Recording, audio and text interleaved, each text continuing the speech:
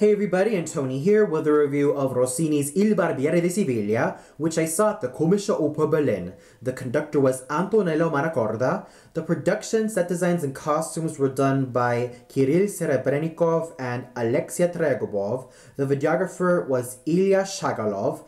The dramaturgy was handled by Johanna Val. The chorus master was David Cavellos, and the lights were handled by Diego Litz.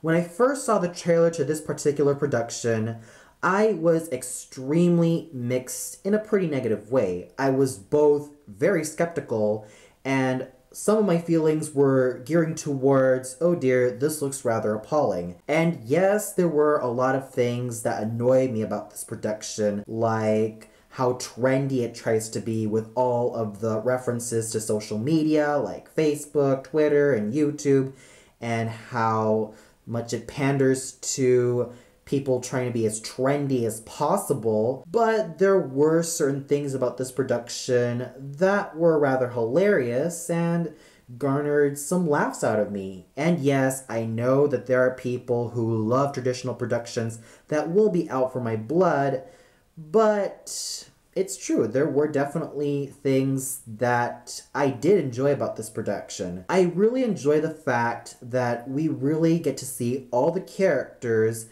that were from the beginning of the opera basically contributing until the end of the opera. Like, for example, Fiorello in a lot of the traditional productions tends to leave the stage after his first and only act and scene. But here, even though he doesn't sing, he basically contributes the plot. Same thing with the officer. Yes, he only appears in like the second act, but he continues to contribute a little bit more to what the plot offers in this entire opera. And I did enjoy some of the humor being used, and a lot of referential humor, even though some of the trendiness can be rather egregious. I also like the fact that a lot of the characters' costumes were quite lovely to look at. Like, first, we had Almaviva dressed up as this punkish looking pop star, and then his second disguise was that of a refugee soldier, and his third disguise was basically a Conchita Wurst inspired type of costume. And finally, we get to see him in all his spiffy glory in the final moments of the opera, where he ends up marrying Rosina. Yes, there were certain things that dragged this production, like a little bit of the organ grinder music, and there were definitely some moments where there was a little bit of an awkward silence, but I guess it's also used to establish certain silent moments so that it won't end up being too rushed. But even then, it was still okay. Not the best nor the worst production I've seen. It's meh. Overall, I did have some really mixed feelings about this production, but it's not the worst nor the best thing I've ever seen. It's just in the middle. And the costumes were quite interesting to look at as well. I especially love Berta's fat suit costume, and it really does pose a challenge on the singer of tonight, Julia Giebel, I'll get to her later, and just how much she had to move in that suit, and she pulled it off really well. So overall, despite my really mixed feelings for the overall production, almost leading towards I almost don't care about it, the costumes were quite interesting to look at, and there were some elements of the overall production that were quite fun in their own special way. And I did have a little bit of fun from this entire production. I enjoyed it. And now we get to the singers, starting off with our titular barber, Figaro, sung by Dominik Königke. Now, he does have a very fine voice. I also saw him 3 months ago singing the baritone version of Hoffmann, and he was definitely a very fine singer, and he made a pretty good first impression with that role. And while I love his meticulousness on the text, and while I love his exuberance from time to time, I'm constantly reminded of all the other great baritones who have attempted Figaro, the likes of Riccardo Stacciari, Cheryl Milnes, Thomas Hampson, Sir Thomas Allen, and even Tito Gobbi and Ettore Bastianini, just to name a few of the great Figaros of the past. He was good in his own special way. He entered the stage, well, technically on the balcony where he had to move around each of the seats, and yes, it did take a toll on how he attacked certain high notes, but this is definitely a very challenging sing. And yes, some of his high notes, specifically his A, sounded a little bit strangled, but I still have to give him credit for his overall meticulousness and for exuding some exuberance into this character. The only thing I was sort of missing with Dominic Kuninga's portrayal of Figaro was that even though he sang Largo al factotum rather well, I'm sort of missing the playfulness. I'm sort of missing the playfulness of the vocal lines and even the overall character. I just missed that. Thank goodness we had the likes of Cheryl Milnes and even Riccardo Stacciari and Apollo Granforte who did exude amount of playfulness with this iconic character. But despite some of those caveats, I still think he's a very fine musician. I'm sure that he's quite young, and I'm sure that he will definitely be better in the next few years. Singing our Count, Almaviva, was Tanzel Aksaybek. Over the past few months, I have seen this gentleman perform in some character roles and some pretty small roles in the Wagnerian operas. And here he was taking on Almaviva. And wow, this gentleman sang the heck out of this role. Even when the director told him that he should sing in a pop singer sort of way when he serenades Rossini, I still felt like he was able to really do anything and everything with his voice, even when he sang in a sort of pop singer type of way. You could definitely tell that this is a gentleman who has a very, very bright future. I would really love to see this gentleman in more bel canto roles and even some French roles. I would love to see this gentleman attempt roles like Romeo, Le Prince Léopold from La Juive, Rimbaud from Robert le Diable, Idreno from Semiramide, Rode from Guillaume Tell, Tonio from La Fille du Régiment, and even Ernesto from Don Pasquale and Nemorino from L'Elixir d'Amore. Heck, who knows? Maybe in a few years' time, he'll probably be singing roles like the Duke from Rigoletto and Alfredo Jamon from La Traviata, and I'm sure that he's already sung Fenton from Falstaff. Who knows? The possibilities for this young tenor are extremely endless. He really used that superb light lyric tenor instrument in such an awesome way. He let everything in, and I really loved that he was able to conclude Ecco ridente il cielo with a high C. Definitely a great highlight for him, and he was just able to have fun with this character. But more than anything, his vocal assets were at its prime. Even though he's quite young, being in his late 20s, early 30s, he has a very, very bright future. I would love to see this gentleman perform in a lot more roles in the bel canto repertoire and maybe in the French repertoire. Heck, he should do a lot more roles in the romantic genre in general, because he has a very pliable voice that is able to sing all the coloratura and all of those florid lines wonderfully without breaking a sweat. He definitely knew how to use his voice with such agility and charm, and he was also extremely charming on stage. This is a gentleman I would really love to look forward to in a lot of his future roles. Then we go to Rossini, sung by Nicole Chevalier, who I also saw a few months ago singing all the Hoffman heroines. Compared to a lot of the lighter Rossinis I'm really used to listening to, like Roberta Peters, Rita Streich, and even Edita Gruberova because of her explosive high notes, her voice is richer and creamier compared to those lighter sopranos.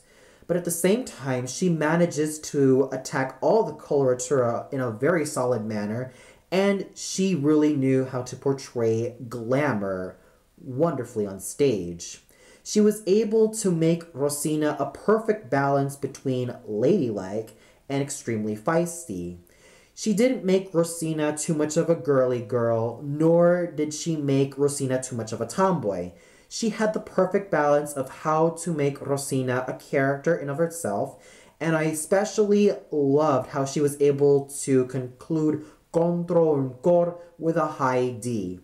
She really knew how to use that voice wonderfully, and she was able to really sing all those coloratura wonderfully as well. Yes, I would have preferred a lighter voice. Any voice who sung the likes of Gilda, Zerbinetta, Zdenka, and maybe to even some extent Pamina, Melisande, and even the likes of Violetta Valéry. Heck, even a voice that could sing Oscar and Blonde. That would have been my ideal voice for any soprano Rosina. But as for Nicole Chevalier, she's a very, very solid musician and a very engaging actress. I also noticed that she added a lot of mannerisms to this role, making her voice sound lighter and giving into the sort of Sprechstimme with her voice. I thought she was able to pull up this role in a very solid manner, and I still have to give my hat off to her for being such a very great musician in her own special way. Then we go to Dr. Bartolo, sung by Philipp Meyerhofer, who was, according to the audience reception, the major star of tonight's opera production. He really knew how to manipulate that basso voice, and he just gave a lot of color to this voice, especially with his major aria, A un dottor della mia sorte. He sang mellifluously, really giving off such excellent musicianship, and he was a very involving actor. He was not only a very, very excellent singer, but he was also a very fun actor to watch on stage. You can't help but feel this immersed every time this character manages to get himself into certain misfortunes, or even when he tries to make moves on Rosina, and just a lot of things in general. He was definitely the star of the evening in terms of the audience reception. Heck, when he entered for his curtain call, the audience definitely went pretty wild for this singer, and with good reason. He's a very great singer. He really knew how to handle the patter singing in a very solid manner, even though he wasn't really Fernando Corena or Claudio Desderi material. He was still able to handle the patter singing in such a very solid manner. Then we have Don Basilio, sung by Tarek Nazmi. He was just wonderful in this role, vocally and theatrically. He was able to make his voice bloom, and that just shows you how much of a bright future this young basso has. He can make his voice bloom, and he can really let his voice sweep with such great sound, and he let everything in. He was a very committed musician, and he was also a pretty committed actor. Yes, his portrayal of Don Basilio is a lot younger than what a lot of people expect, because traditionally Don Basilio is made to look a lot older than the other characters, maybe even Dr. Bartolo's age, or maybe slightly older or younger than him, though in that age range. But he was still able to pull off such a great amount of grace and dignity to this role, and he was able to just make him naturally funny. But his vocal assets were at the top game. He used that superb basso voice wonderfully, and he definitely has a very bright future in the basso cantante repertoire. Julia Giebel as Berta was an absolute riot. Yes, I would have preferred a lyric mezzo singing this role, seeing that Julia Giebel is a lyric coloratura soprano who also specializes a great deal in the lighter repertoire. But her musicianship and the way she was singing was just awesome. And it makes me think that she could have also taken Rosina herself as well. She has a very gorgeous voice. Her high notes were absolutely scintillating and sparkling. And her voice was really dainty all throughout.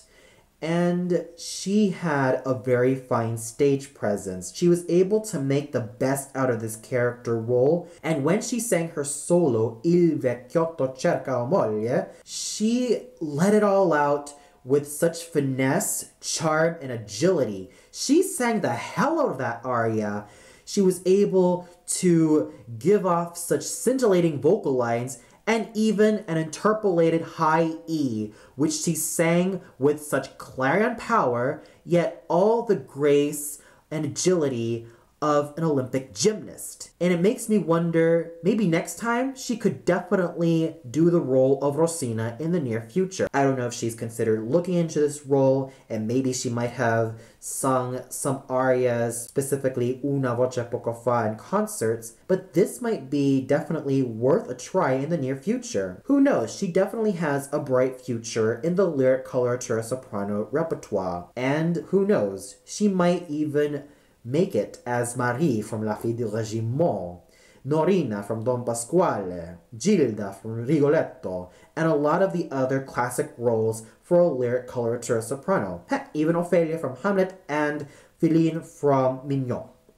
And we even have the pleasure of having some really wonderful performances from the small roles of Fiorello and the officer, sung by Denis Milo and Thomas Seifert. And even though Thomas Seifert's vibrato was kind of wide, he still has pretty good musicianship. So overall, the singing was absolutely well done. And in my opinion, the absolute standouts were Tanzel Axelbeck's superbly sung Con te l'alma viva, and of course, Philip Meyerhofer's superbly sung and acted Dottor Bartolo. The conducting was really solid, as done by Maestro Antonello Manacorda.